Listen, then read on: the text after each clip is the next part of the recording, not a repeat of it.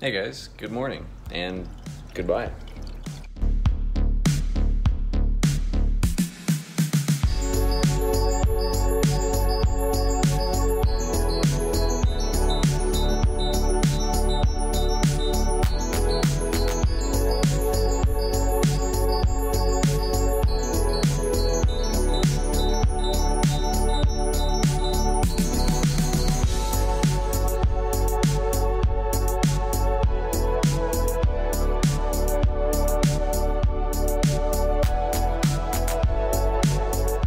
Hello and welcome to a very special episode that I was hoping I would never have to make and hopefully will never make again.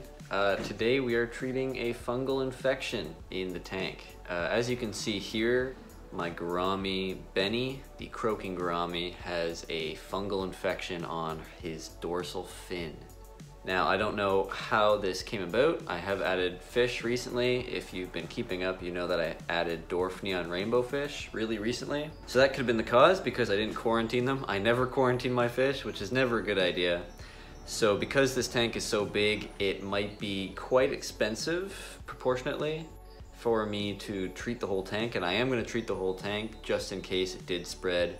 There's no use in treating the gourami and then finding out it spread to the Farloella. So I have on hand Tetra Lifeguard. We're not going to use this because the tablets are meant for much smaller doses. So instead we are going to be using API Pimafix. This is a liquid solution that we're going to add once every day, probably 20 milliliters every day for the next 5 days to treat this.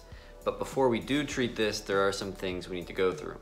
Turn off your filters, ladies and gentlemen, because this is where it begins. If you are like me and you have an aqua clear filter, which is the best filter ever, by the way, just in case you're wondering, you have a drippy filter.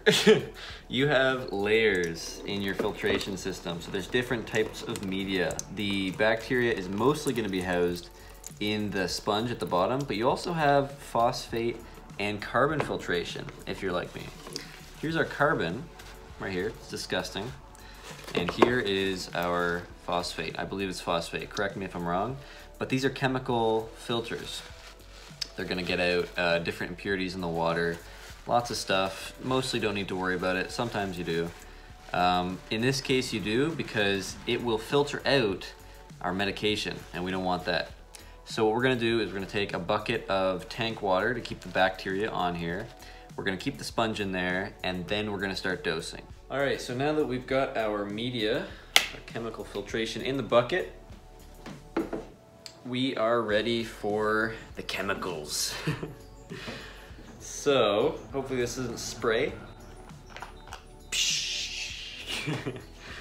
We have a measuring cup on the top, which is great. So we're gonna do 2 full doses, just 20 milliliters into the 40 gallon.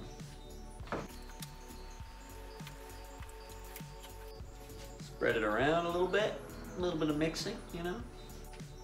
I like how the rainbow fish are trying to eat it. All right, so as I was saying before, this is bing, what the gourami looks like now. You can see it's just a little bit of white fuzz sort of on the dorsal fin. And this is why it's really important to observe your fish, not just for fun, but to make sure they're healthy like you would with any pet. At this stage of the infection, I'm confident that I can combat it effectively. But if I had been away for a week and it had spread to the other fish and it had taken over the gourami, it's very unlikely that I would be able to fight it effectively. This video also shows the importance of having different medications on hand, even just the cheap stuff. Anti-parasite, maybe you do, depending on your history with fish from your fish store. My fish tend to get more fungal infections more often at my fish store. So luckily I had the API Pimafix on me. I'm probably gonna need to pick up some more, but we'll see how that goes. And I will update you guys in the coming week.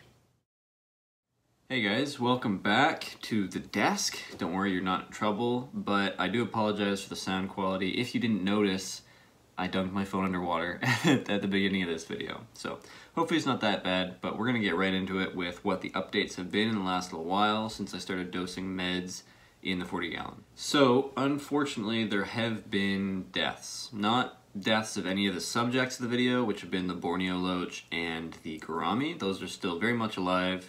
You can see the gourami here. It's looking very good. Absolutely a beautiful fish as always. The Borneo Loach, on the other hand, still has that lump, and I don't know what to do with it. I'm obviously not going to send it back to the store because that's just mean. That's like if you got a dog and the dog like broke its leg and then you just get a refund and get a different dog. No. You've grown attached to that dog. You're not gonna let that dog die back at the breeders or whatever.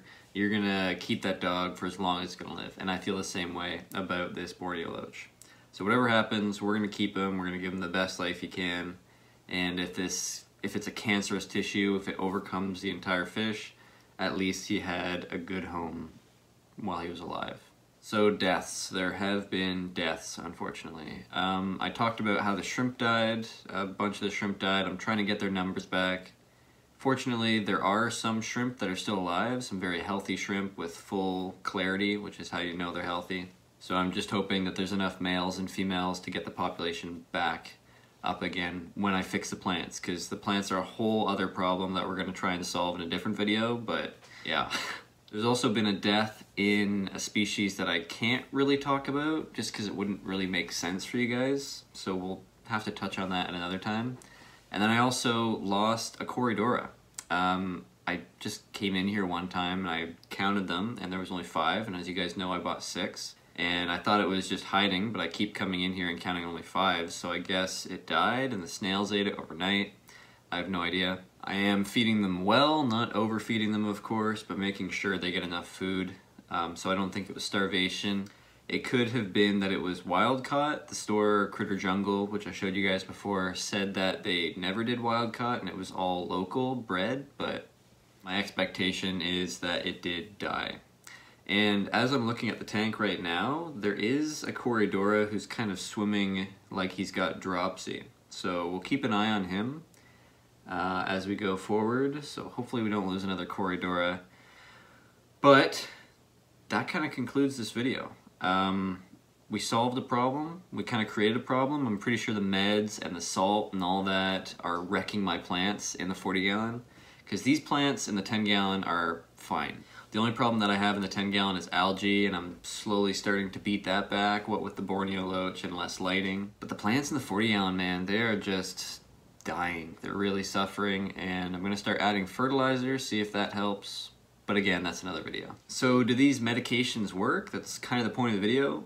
Yeah, I would say they do. But more important than medication is a clean tank. Not clean as in there's no algae, clean as in there's no ammonia in the water. The nitrates aren't too high, you know, it's not an unhealthy environment. The healthier the environment, the less likely your fish are to lose the battle to infections. Because technically, all living things are always fighting off infections. But if something weakens them, like stress, and we're always telling you not to stress your fish out, because stress is kind of the gateway to illness. It doesn't cause illness, but it allows for illness to enter in. I did want to share with you guys a little bit of info about the next video because I'm super excited for it. We are completely rescaping the 10-gallon.